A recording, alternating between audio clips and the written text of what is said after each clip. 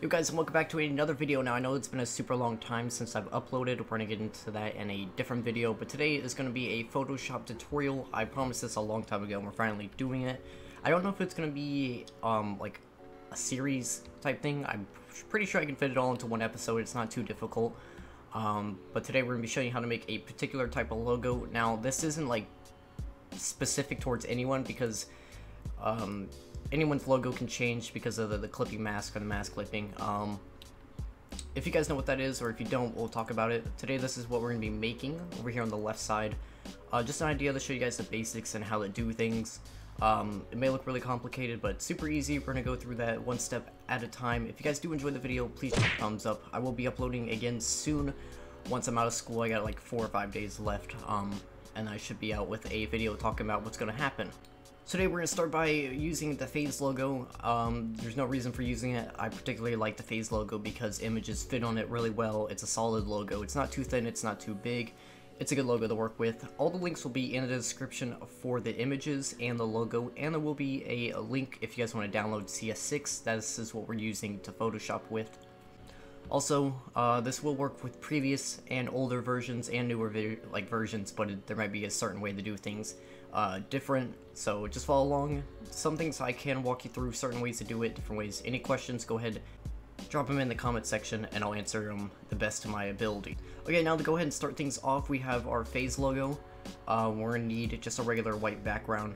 You guys can use that. Make sure to turn it into a regular image. And we're going to have the image that we're using here. So just a nice floral background with some flowers. So to go ahead and start things off with our phase logo, what we want to do is make it 3D. Now the 3D is going to be the best because we're using CS6, but it will do really well. I know some ways to make it look nicer, so if you guys follow along.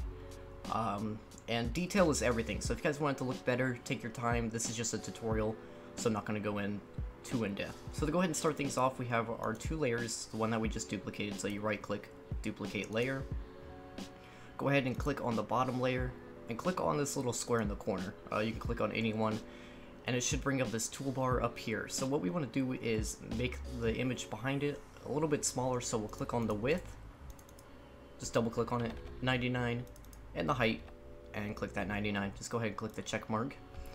Now I don't know this for Mac users. It might be a different layout. Hopefully you guys can help each other out down in the comment section. But for Windows, it's Control-Alt-Shift-T. And we want to click out around 18 to 21 times, anywhere in there, whatever looks best. I usually stick with 21. Yeah, go ahead and select the top layer and the bottom layer. Hold Shift so you can select all the layers. Now we have our layers all selected. Now just go ahead and right click them and go ahead and merge our layers. Now we can't really tell the difference here, so we're just going to go ahead and double click on the bottom layer and color overlay. I have mine preset the white. You can choose any color. I think white looks the best. Now the reason for this white image right here is so we can show the background, show different colors in the background. So we're going to go ahead and drop that in. Make sure we drop that on the bottom, and we're just going to double click on that and add a color overlay. Click on color overlay. Click on the little white square, whatever color, and I'm going to go with black. Now this just allows us to see the image and see what it looks like. Now we have a good 3D image. We can go ahead and zoom in, and since we made it 3D by just copying and pasting, you're going to see some slight pixelation. And to fix that, it's not too severe because this logo is pretty good. We can go ahead on the left side, just go ahead and click the pen tool. Make sure you have your fill set to the right color, in this case white. And you're just going to literally click the corners. This is just a patch job, isn't too much. And you can make the colors or the lines look a little sharper. That wasn't too good. Just hit Control Z if you want to go back one step. And that looks a little sharper. But that's just an example. It's not too bad here, so there's nothing we really have to do. We're going to go ahead and zoom back out. Okay, so for our next step, we want to add a gradient overlay to add just a little differences in colors and make it look like it has natural shadows, and this is where gradient overlay comes in. Now we're not going to be able to do anything to it because we have a color overlay, so what we want to do is just go ahead and select your pen tool, and honestly just put something, click enter, make sure it's on this image, and on your right side take your shape that you just added, put it below the image, control select both of them, just right click, and sometimes you might have to rasterize a layer before you merge them, so just go ahead and merge layers. So now it's a white color and it's not red, so we can go ahead and double click on that now and gradient overlay. You're gonna have to turn off reverse if you have it on. Make sure your style is on linear, and what I like to do is have the angle down, make it look like the shadow is on the top part. Okay, so the next step, we want to take our floral wallpaper, take the whole image, just go ahead and drag it to the phase logo. We're going to be using this a few times, so make sure it's on the very top. If you hold shift, that will keep, it won't distort it, so try to get as much of it on there as possible. That's pretty good right there. And what we're going to do is take our top layer, make sure it's selected, go to layer, and create mask clipping. Now this is where you can do whatever you want, so I'm going to Control Z real quick. With this particular image, if you guys are trying to follow what I'm doing, I like to go, make sure you select it, go to filter, distort, and I like wave. You can do whatever you want here, more or less.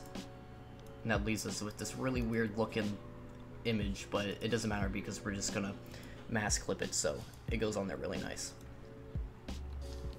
So like I said, you can make the image bigger if you want to try to get more of it, more or less in there. That's good enough for me.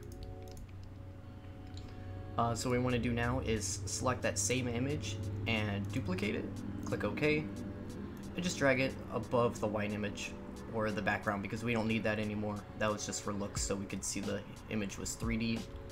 Select one of the corners, hold shift, drag it out to keep the composition the same or whatever, so we don't distort it too much. Just click OK, it should go back. We can't really see it too well right now, so we're gonna make sure we select that layer, go to filters, blur, and I prefer Gaussian blur, I believe that's how you say it, Gaussian blur, I can't even say blur. You go ahead and select that. I have mine on a preset of 2, usually 2 to 2.5, it's whatever. 2.2 should work in this case. And you can move that image around if you'd like. So now I want to go back to the red logo, the phase logo, the top part of this image. Go ahead and double click on that, and we're going to make this image stick out. Another thing I like to do most is inner glow. Just go ahead and select that, turn your opacity to 100 and your choke all the way up. Now the image sticks out. I usually like a size of 4, just all personal preference. You can play around with this. Another thing I like to do is add a little drop shadow. It shows like the difference between the layers. Click on drop shadow and remove the distance. So if we turn that on and off, you can see a slight difference. It's nice looking, adds a little something different. Go ahead and click OK on that. Now this is where your pen tool is going to come in handy. This is where detail is key. We're going to go ahead and zoom in, and you see how choppy that is. Now if we take our pen tool, we can just select one corner to another. Boom, boom. That fills it in, adds a much more solid line. And with these corners right here, they're a little cut off. You can just add a little something that fills it in a little bit more. This is all personal preference. If you want to do this, you can't see it too well with this particular logo, but sometimes it will stick out, so click OK. You can do that to the whole logo, but I'm not going to do that right now. You can go through, especially on the bottom, it's really bad. And that's where you really have to get in there and take your time, but you can do that later. So I'm going to go ahead and zoom back out. So our logo is coming together now. Everything I'm doing from this point on is all personal preference. I like to select the bottom layer right here. Add a little drop shadow. I don't like it how it comes out like that. I usually like to turn the distance off a little bit.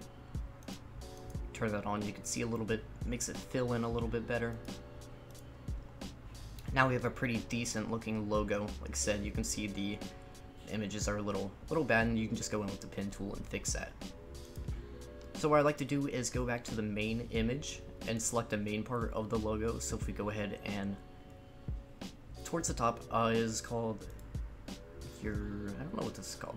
Quick selection tool. Sometimes you might have your magic wand tool on. Just right click it, select quick selection tool. Make sure you have the plus on. And also make sure you double click the background layer and turn it to a regular layer. And what we're going to do is just select this flower right here, best to your ability. It doesn't have to be perfect. We're gonna go ahead and cut that. And we're gonna go back to the phase logo. We're gonna go ahead and paste it. We're gonna bring it down right above the image right here that is masked over the phase logo. Just go ahead and click layer and create a clipping mask. And it just adds a little something different to the image. Pick whatever side looks best. I think that looks best. It sticks out a little bit much, so just go into your filter. We can add some blur. Make sure that layer is selected. Collage and blur. We can add a little bit less just to make it stick out. Personal preference. Just go ahead and click OK. So right now we have the majority of our logo done. You can go ahead and fix in the edges. Something I always like to do is come back the setting right here called curves. I usually like to go to image, click mode, and CYKM color. So it's like cyan and some other different color selection. Go ahead and click that. It's going to ask you if you want to merge your layers. You can merge, definitely. Just click OK. So we have our image and that looks pretty nice. And now we want to click our curves. So it's going to be different. You can go like the whole majority, or you can go color by color if you want more detail. We're going to go up, just add a little bit more blue or cyan, go to magenta. I usually like to go up either way. We don't want too much of that. Or yellow. I don't use the yellow too much. I usually like actually take the yellow down. That makes it look real nice. And when you mess with blacks, you only want to add a little bit of detail. Too much or too little makes it look really weird. But it's all personal preference. Adds a little bit more shadow in between the images itself.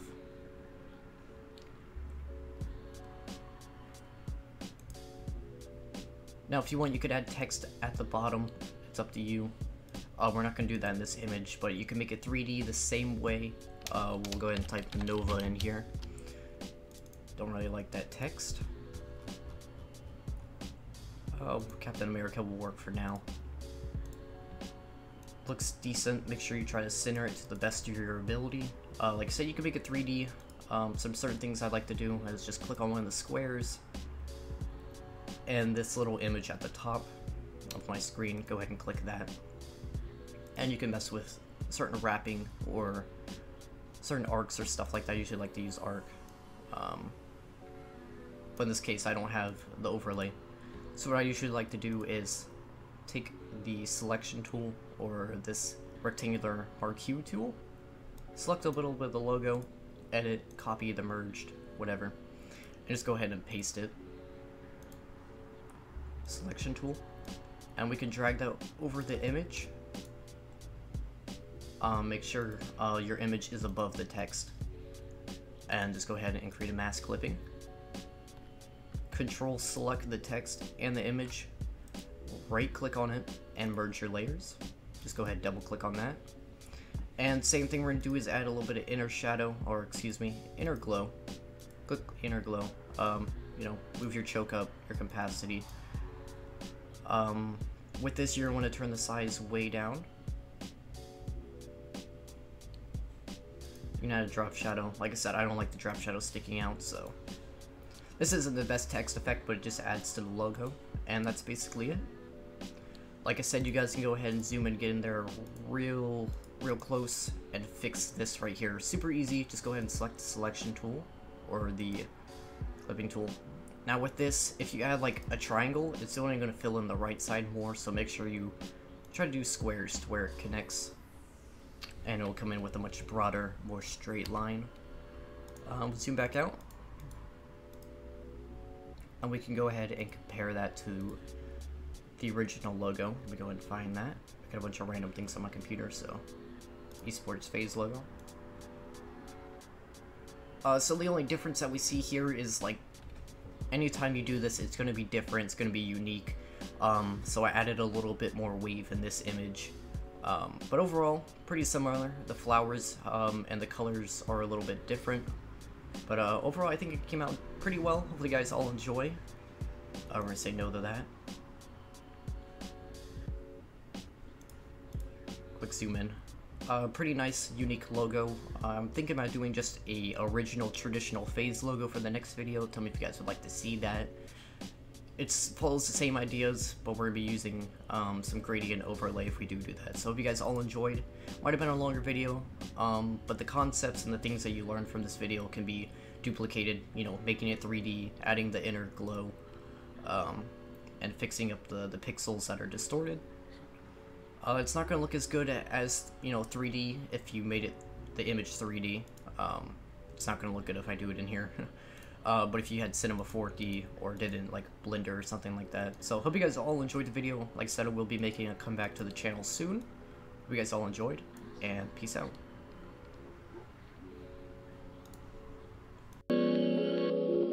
Yeah.